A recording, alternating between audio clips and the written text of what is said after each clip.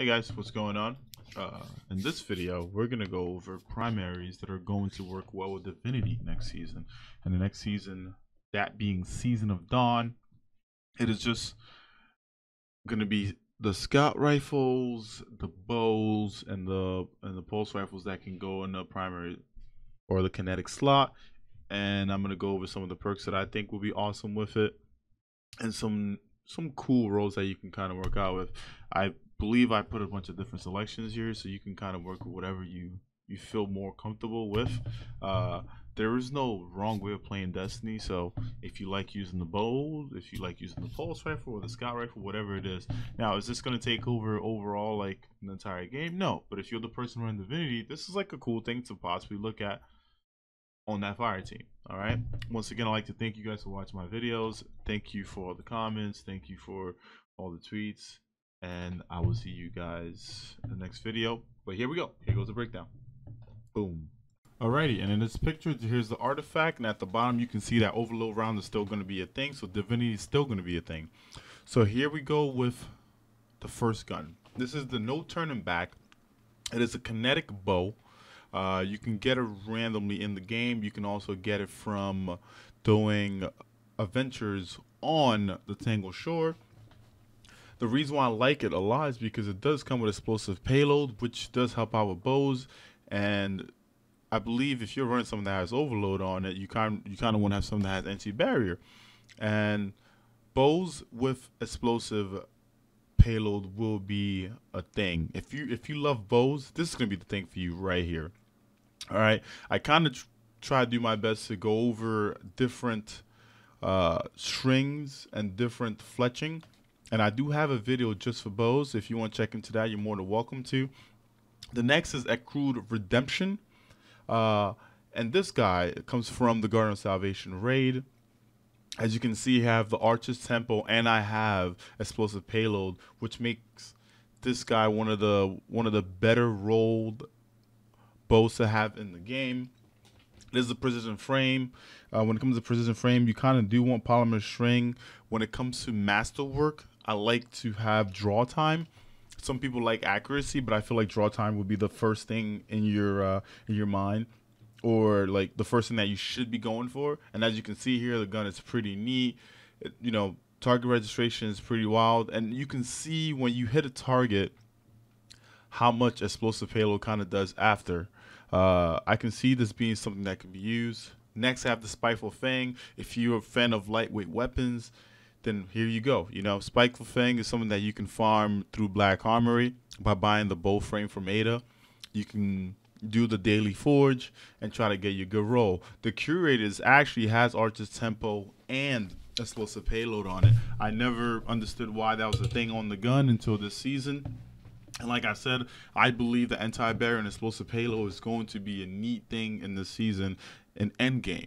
In situations where there's going to be champions, you kind of want to be able to tackle both. And this is another weapon which I think is going to be pretty neat. I personally don't have the explosive payload one yet, but I will be hunting for one during the season. This season seems like it's going to be a bit more chill than the previous one. Now we're going to go into scouts. Next scout I'm going to be working with here is the Transfiguration. It is a high impact scout rifle that comes from the Last Wish raid.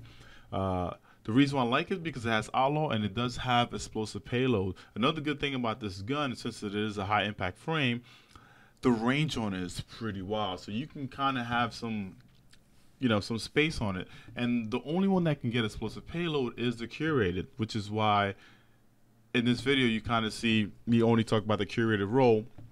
But if you happen to get something even with Rampage and Kill Clip, it can still do really well. But in the terms of using anti-barrier, I believe explosive payload, in my opinion, is just a lot better. And you kind of see me back up and you see the damage fall off, and it's still nothing too extensive. Like, scouts are definitely a cool thing. I know friends that don't like using pulses or bows, and scouts are going to be the thing for them. And then same thing here. If you don't like using scouts or pulse rifles, bows are going to be a thing for you, but I'm going to go through each thing. The next high impact scout that I'm going to go after or go through is the Imperative. And this is if you have one saved in the vault, because we're probably already in Season of Dawn as you're watching this video. Now, the Imperative can also roll with explosive payload. The roll that I have here is Outlaw Rampage, and it's not bad. It's a great roll to have. I do think that if you got your hands on Armor Piercing or High Cal, that would be the neat thing. But this gun does not have those options. So I would say Appended Mag or Extended with Outlaw and Explosive would be nice. It is hard to proc Outlaw if you're using Explosive, which is another reason why I'm probably going to suggest Flare Magwell with triple tap and an explosive payload. But triple tap, I feel like it'll be a bit more consistent with explosive payload than it would with Outlaw and explosive. And as you can see here, high impacts, you can kind of move back a bit further and still kind of hit the same damage. All right. The next thing that we're going to be going into is going to be precision frame scouts. And Nameless Midnight has been good since the vanilla D2, man. This gun has been very consistent when it comes to how much ammo it can hold and just overall damage, the feel of the gun, the reload, the base stats on it are pretty clean. Explosive payload definitely makes this, it brings this gun to a different tier in my opinion. If you can get triple tap and explosive payload, you know, with a Appended Mag or even a Flare Magwell, because Flare Magwell does mess with stability, but I don't think you need stability on a scout rifle, especially in Destiny. Maybe you do if you're using a controller or if you're on console. I don't believe in that, but this gun feels really great, and it has been for a long time. I haven't used it that much since you know, a lot of the changes did happen to scout rifles. Next, we have the Night Watch. The Night Watch is a lightweight frame scout rifle that can drop in the Reckoning. It is a really cool weapon. The curate is pretty awesome. It's overflow and explosive. I'm definitely going to try to hunt for one again.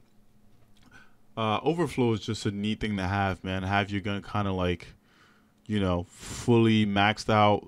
It just breaks how much you can hold in the mag. But if you can't get your hands on one, I would say rapid hit explosive would be the next thing for you. Appended rapid hit and explosive. But the gun feels well, and I know a lot of players who like to move fast, who love the lightweight frame caliber. So this gun is going to fit in for that. If you could get one of explosive, it is just neat. And remember, explosive, I'm not just saying this because explosive is cool, but it adds 8% extra damage to your gun. Now, Nightshade. Nightshade is a pulse rifle that comes from Mr. Zavala himself. If you happen to have a bunch of Vanguard tokens, you can take a go at it. Here I have an Outlaw Rampage one, which is pretty neat. If you can get appended an Outlaw Rampage on it, I would say go for it. You know, if you're a veteran that, you know, that did a bunch of strikes and you have a bunch of tokens, why not? You know, why not test it out? The gun feels smooth. It's pretty neat. And if you're a fan of pulses, this might be the thing for you. The next gun is going to be the Shattering Bone. And the Shattering Bone is another Last Wish weapon. The role that I have here is the Outlaw Rampage. I do like having full bore on it because you do get a little bit more range on it. It is a lightweight frame. I keep going back to this because I know a lot of players love lightweight weapons.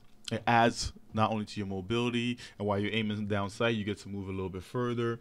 You can also get armor piercing or high cal on this gun. I feel like maybe even a fully auto and Rampage would be neat, but I do like the Outlaw Rampage a bit more. And another fun gun that you could just run around with. And honestly, if you like being lazy, maybe go for fully auto and Rampage.